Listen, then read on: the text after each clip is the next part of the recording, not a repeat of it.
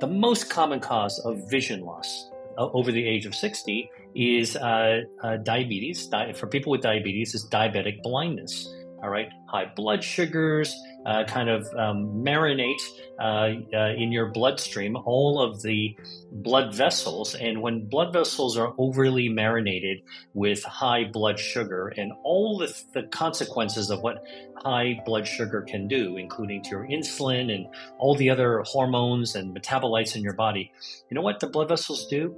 They actually start to shut down.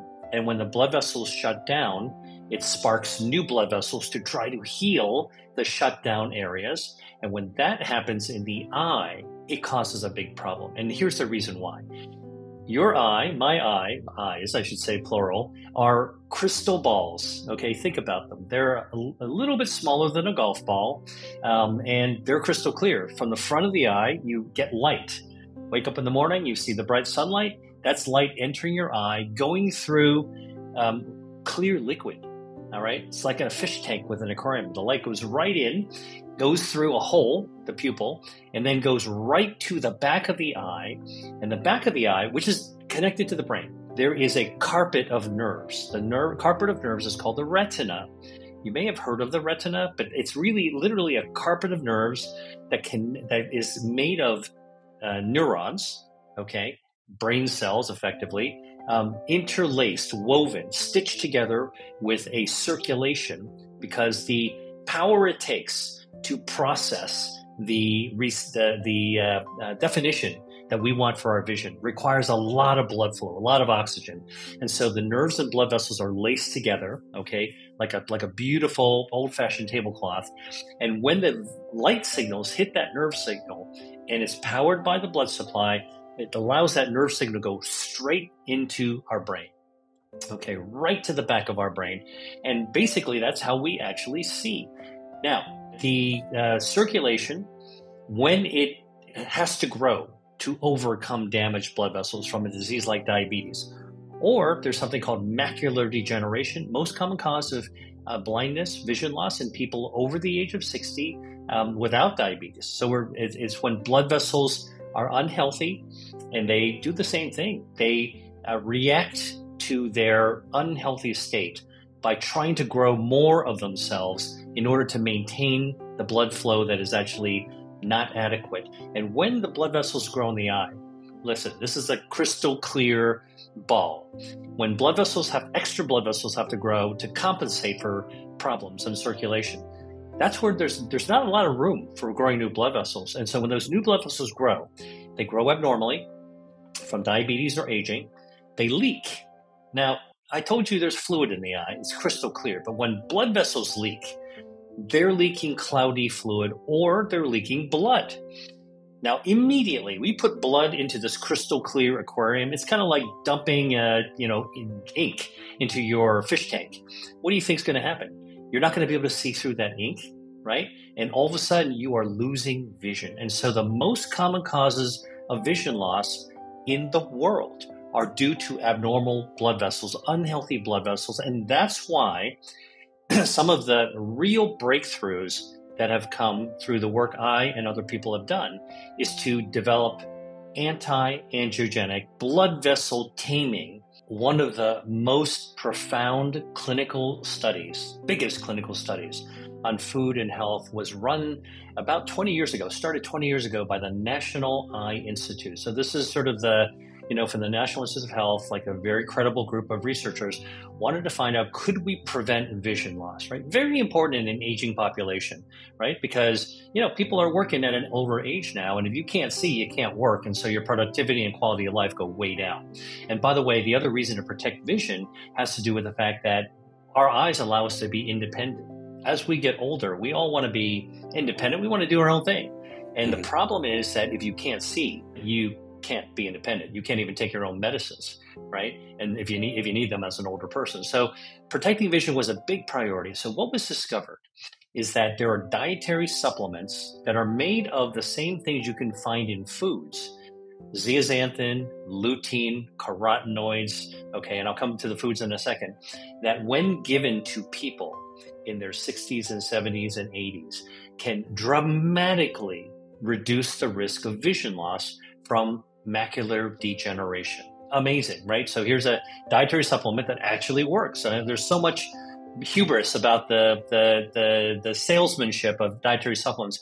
If you ever wanted to find one supplement to trust, it's the one that had the largest clinical trial to preserve your vision. It's called AREDS, AREDS.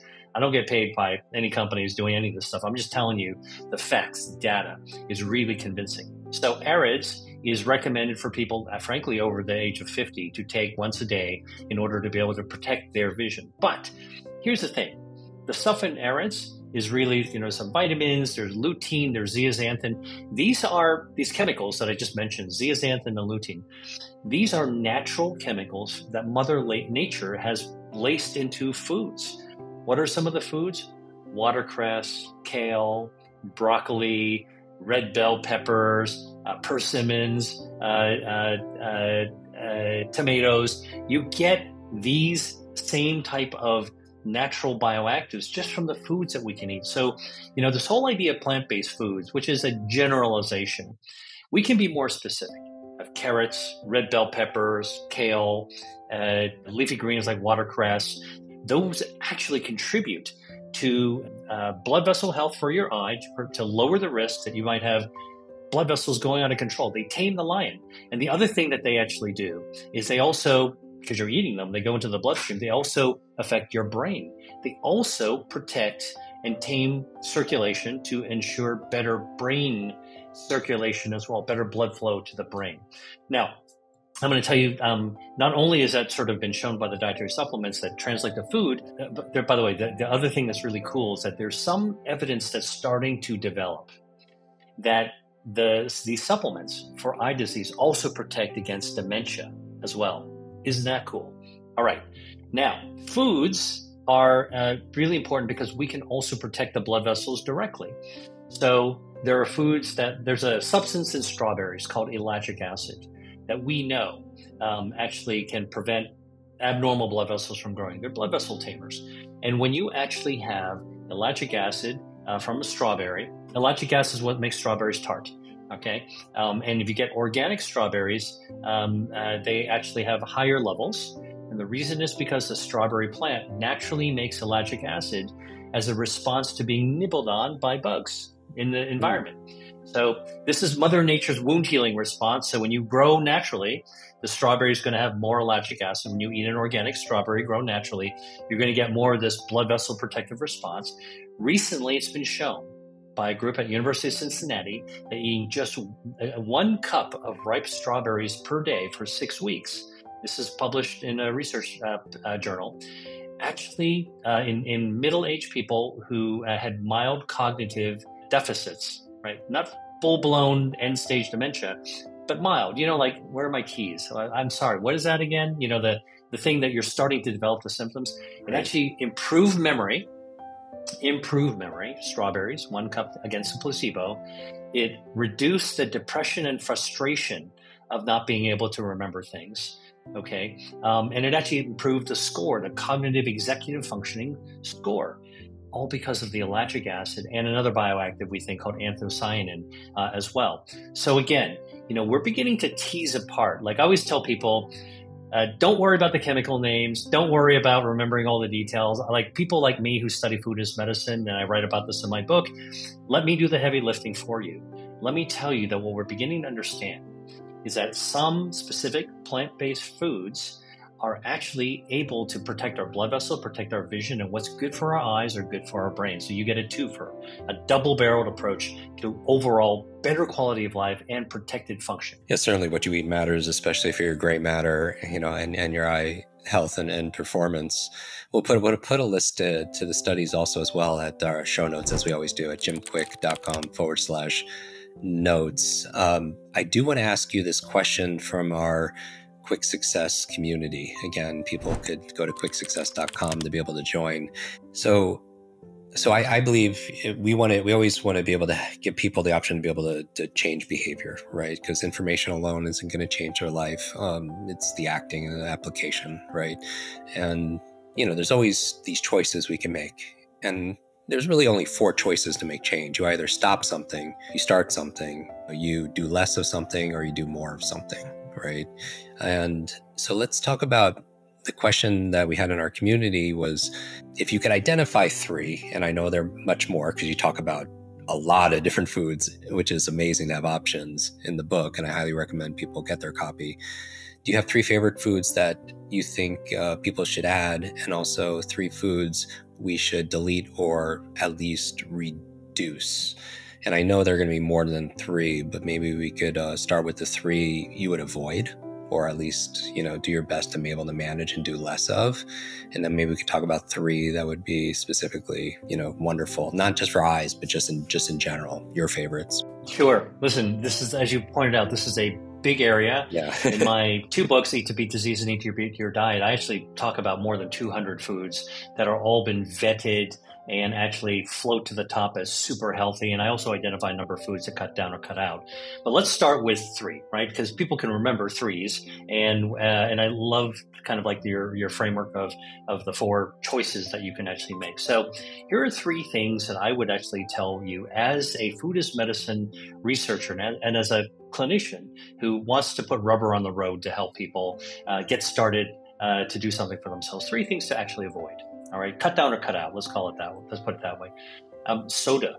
I would say drinking soda, which is really popular. I grew up drinking soda, like most other people. Something to cut down and cut out. Lots and lots of added sugar to it. Okay, and even the diet sodas, which actually have non-nutritive artificial sweeteners, they actually can also damage our circulation and damage our brain function by in interfering with our gut health, which we're now beginning to realize is connected to our vision health and our brain health and our overall body health as well. So cut down or cut out sodas, whether it's diet or regular, number one. Number two, cut down on ultra processed foods. And I'll give you a concrete example. If anybody who follows sports, that the big events, whether it's the Olympics or whether it's the Super Bowl, people get together and what do? They bust out the chips. Chips actually are a great example. Those nuclear colored chips are a great example of something that everyone loves. Okay, but they're ultra processed. They take whole foods like wheat and other types of whole grains, and they machine them and extrude them and then paint them with colors and then put artificial preservatives and flavorings and seasonings, all to do something that really might be addictive, because it's hard to eat just one.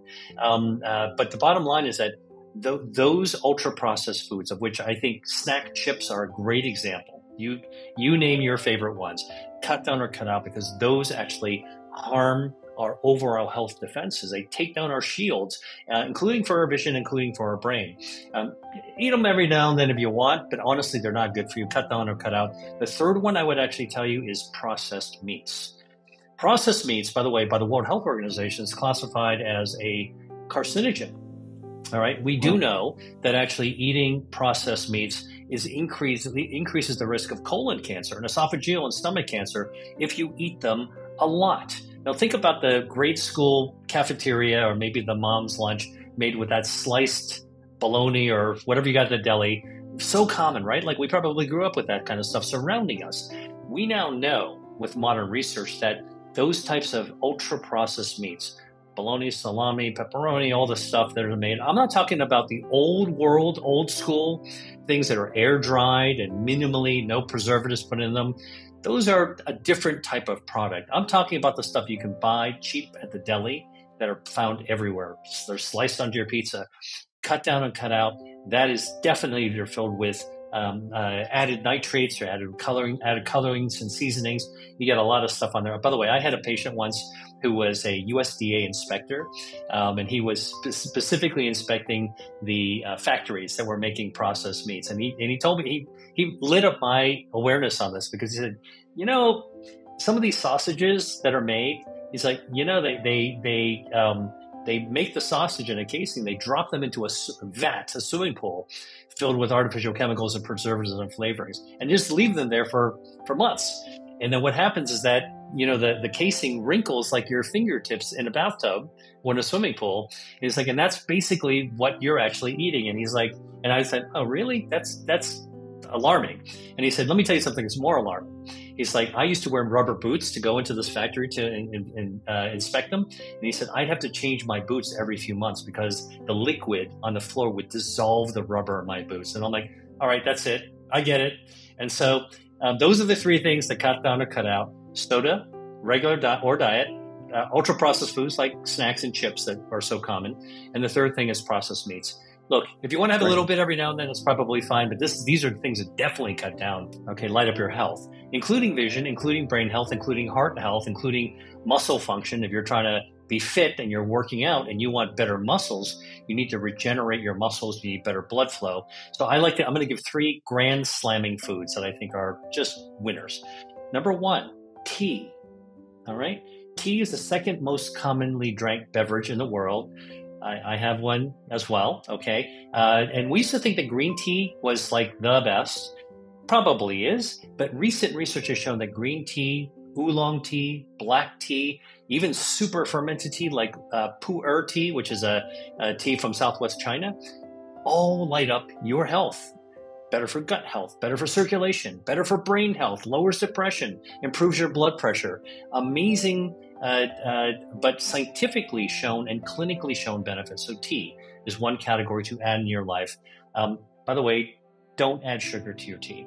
All right, drink it as straight as you can. And if you're going to add sugar, if you're going to put sweeteners, you can use honey, or you can use sort of more natural sweeteners. Just don't chunk lots and lots of cane sugar into it, and dairy too. I'm giving you some fine points here. So tea is something to include. Second, berries. I'm using berries as a category, so you get to choose your own. All right, strawberries, raspberries, blueberries, blackberries, lingonberries. You pick your huckleberries. Pick your own wherever you are. They are tiny but powerful because the bright colors, the blues, the reds, the oranges, are all caused by and the amazing flavors that pop out of a ripe berry is actually made with is caused by these bioactives, but polyphenols, the ellagic acid, the anthocyanins that really, really light up your health in all kinds of different ways. And by the way, for berries, here's something practical. Look, I'm a big believer in going to the farmer's market and buying the seasonal fresh berries, but here's the thing. You can actually get frozen berries, which are less expensive, and you can buy them in bulk and store them in your freezer, easier to deal with, okay? And they have the same bioactive value. They're picked from the field, flash frozen, and you're good. So second, berries. Choose your own. They're all good, fresh or frozen. I'd still recommend that you go for those now that you have some room because you removed other things. Third thing that I would actually tell you is brassica, which is a category of vegetable, all right? If you're in Asia, that'd be bok choy, gailan. These are all the kinds of very common if you go to your local Asian grocery store. Almost all the fresh greens in the produce section are going to be brassica, all right? But if you're on the other side, the Mediterranean, which you also know is a super healthy way of eating, you're talking about your broccoli, you're talking about your black kale, the Tuscan kale, the cavallonero. You're talking about your cauliflower, all kinds of different types of greens of different sorts. Great source of dietary fiber, great source of bioactives that actually light up your brain health and light up your blood vessel, your vascular health, and light up your immune health while lowering inflammation. And you get to choose from the repertoire of Mediterranean recipes going back generations, or the repertoire of Asian recipes, to be able to find ways to take the salad bar, which I find one of the most boring things that you can actually encounter, and to turn it into something that you would actually look forward to eating because it really, really tastes great. So the three things I would say: tea, berries, and this whole brassica side that you'd find in the produce section of either the Mediterranean market or grocery store or the Asian market. And now there's no excuse not to be able to find something green that you'd like to eat. That's absolutely fantastic. I know our listeners really appreciate that. And I want to remind our listeners that every day you have a chance because you can make new choices. Dr. Lee's given you like 3 things that you could reduce or eliminate, cut down or cut out. And then also 3 delicious options, because it can be delicious and nutritious, right? Thanks for watching. If you're interested in more eye health tips and nutritional advice, don't forget to subscribe and hit that bell icon. For further details on how to protect your vision, check out Dr. William Li's latest insights and updates. Stay healthy and see the beauty in the world.